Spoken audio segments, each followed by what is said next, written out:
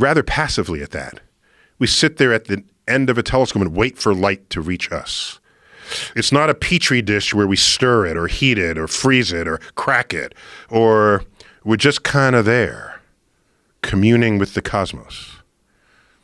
My PhD thesis was significantly fed by data that I obtained from mountaintops at telescopes. I got my data from mountains in Chile, Cerro Tololo, and it employed all the local people. That's another telescope. So there's all these telescopes that all have specific access points to the universe.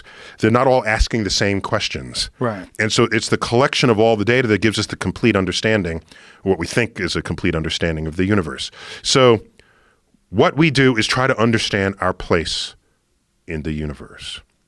And all I'm going to say is that if you have power over what happens on that mountain, and it's sacred to you, because whatever that is, it is something important to you and your sense of your understanding of your place in this world.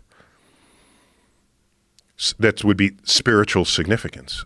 I can tell you that what we learn as astrophysicists from those mountaintops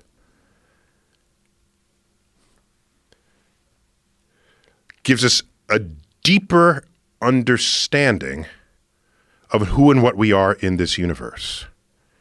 So I would say that whatever is your concept of God, be it the creator of the universe, the spirit energy that pervades all of space and time, whatever is your concept, the discoveries of astrophysicists bring you closer to it.